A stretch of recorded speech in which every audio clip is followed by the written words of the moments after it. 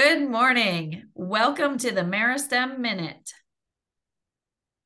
This morning, we have Brewer Blessitt with us. He is our product research and development manager working with Meristem. We are excited to have him talk to us this morning. Brewer, we have a lot of planters running right now, and we're really getting to the point where we have to focus on beyond planting. Walk us through what's most important. Walk us through what you think about when you're thinking about the corn and soybean crop that's being put out in the fields today. Well, thank you, Melanie. I appreciate the opportunity to speak this morning, and I'll do just that. We got a couple of slides I'm going to touch on. And I think about the crop game as sort of like a game plan for a football game. And I try to divide it up into individual blocks that we can augment the crop. So you can see here, I've got 5 stages, everything from pregame to first quarter to fourth quarter. Within each one of those time frames, there's different things that we can augment. The folks of today's group or discussion is really going to be on the Q2, the early vegetative type window. But just a brief touch, the pregame is your strategy developing time frame, and that's anything from harvest of last year's crop to when we start this year's crop. Those are fertility levels, placement of fertilizer, a big new one in biological activity. And then your first quarter in a game, you don't get too aggressive, but the purpose of it is to really get out on the field and get established. No different for crop production. Our goals there are to get a adequate stand in terms of total number of plants up, really to have a uniform plant stand. And then one thing that's often overlooked is that sort of transition from seed to a seedling. So where that crop is actually reliant on what's actively in the seed from a nutritional energy standpoint to where it's actually photosynthesizing and making its own energy. And the quicker we can transition through that window is really important. And then I'm going to touch on Q2. I'm going to come back to that, but let me touch on Q3. So the third quarter generally is it's that reproductive time frame is to make the most of what you've done to date. And then Q4, the finish line, carrying that crop all the way out to where you have maximum quality, maximum weight. And I'll be honest with you, I think a lot of times that we miss on that window. We walk away from the crop too early. But let's go back to Q2. So once we've got our strategy in place, the planters have rolled, we got everything right at that time, and the plants are coming up and they look uniform, they look healthy. And they're growing off. The purpose of this window is to get bigger, faster, stronger as fast as possible. It doesn't matter whether you're on your 5th crop or you're on your 35th crop. Every year we have a finite window of time to make yield. And there's a little bit of change in terms of how long that is, just year to year variation. But in a general rule, the amount of time we have from frost free to first frost in the fall is the same amount of time year over year. And the more we can do in the quicker amount of time, particularly in this early veg window, is better. We focus on things like root and shoot growth. We focus on resource capture, whether that is water, nutrients, sunlight's a big one. So anything we can do to push those, capture those resources is important. I also have storage on here because most plants are actively making more than they need for the growth at that point in terms of carbohydrates and proteins. And a lot of times they store that in some semblance. Corn stores it in the stalk. That's why we have such a problem with pathogens trying to attack in terms of stalk rots and crown rots. And then the last piece is probably the biggest part of it, and that is yield preservation or yield potential preservation. One of my biggest pet peeves is to hear people talk about increasing yield potential. We don't increase yield potential. We maintain yield potential. So when you buy that bag of seed, it's got as much yield potential as it possibly could.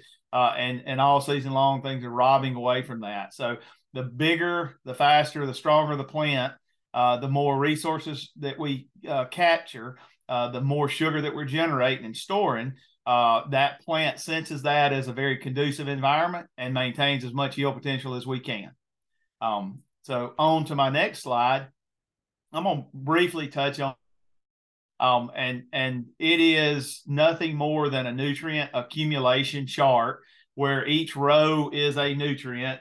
You can see the NPK here.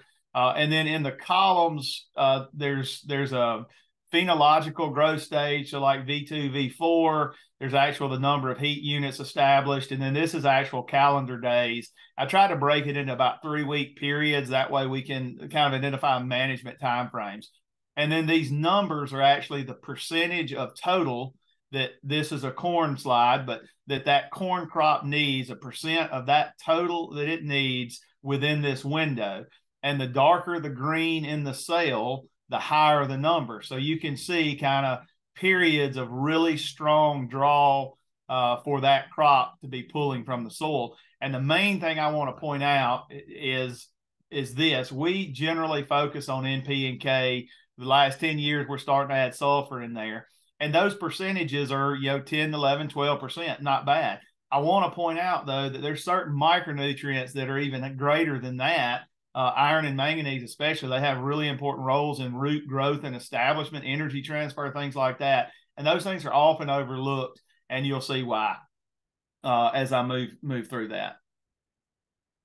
Okay, so with regards to those micronutrients and nutrients in general, there's 3 real big points I'd like to make that are occurring during this early veg or second quarter type window that we're looking ahead to and we're trying to plan around.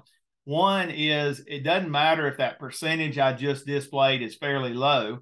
Again, we're transitioning from seed to seedling. As a general rule, a seed has about 5 days of macronutrients stored in it and about 2 days of micronutrients.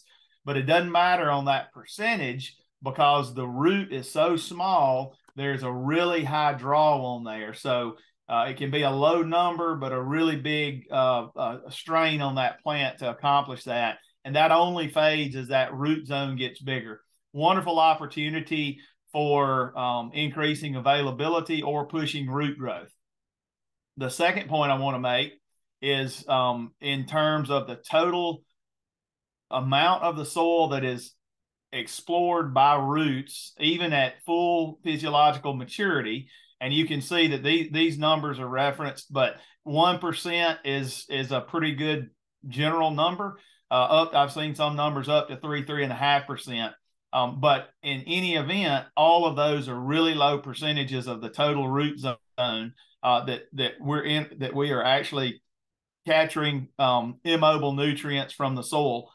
So most of your micronutrients, phosphorus, things like that, they're not just there and rapidly being pulled out of the full root zone. They're just not.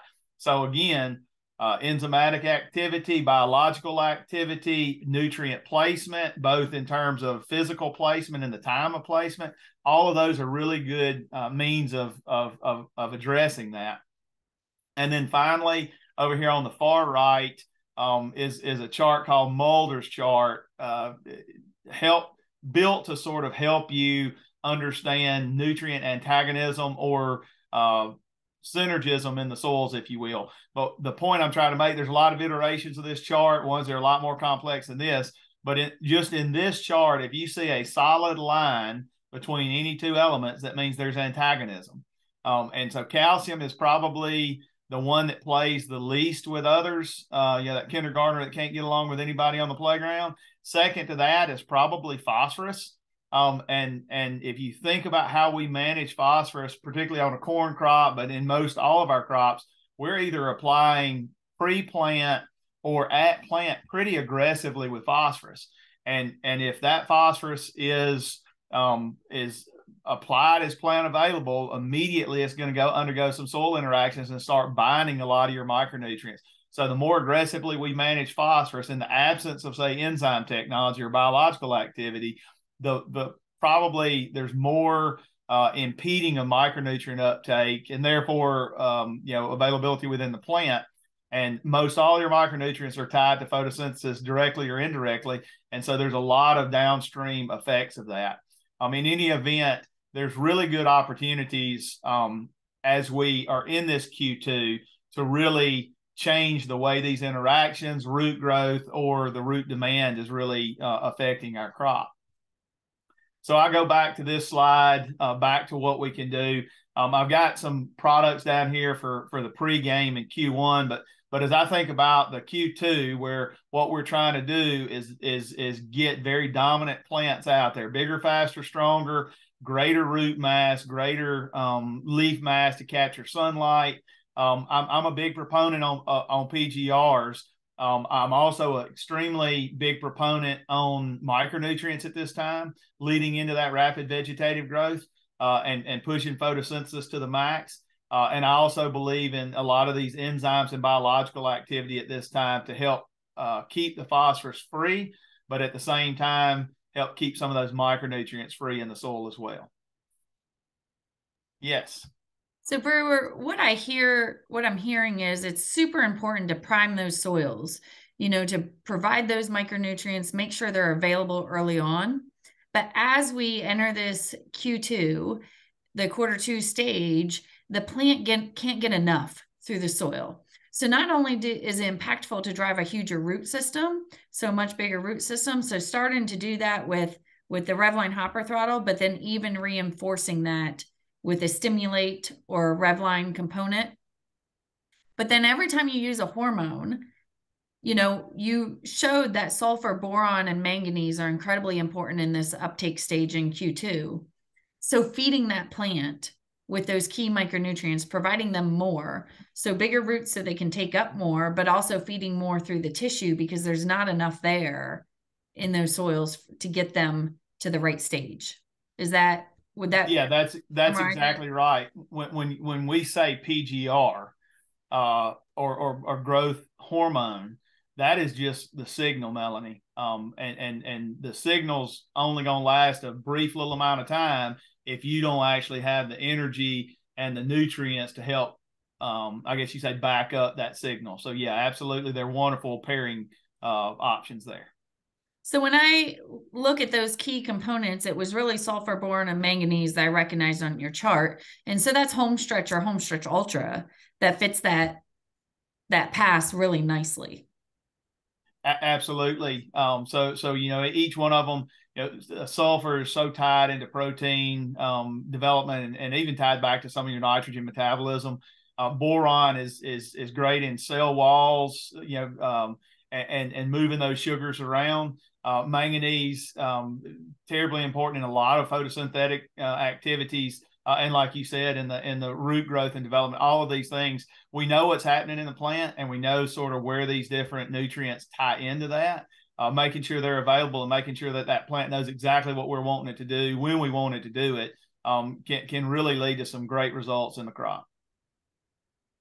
Excellent. Well, Brewer, we thank you for your time. There you have it. You have our first Meristem Minute. And we appreciate all the information you've provided, Brewer. So after these corn and soybeans emerge, we can continue to feed them. We can continue to grow stronger, healthier plants and drive towards high yield. Thank you.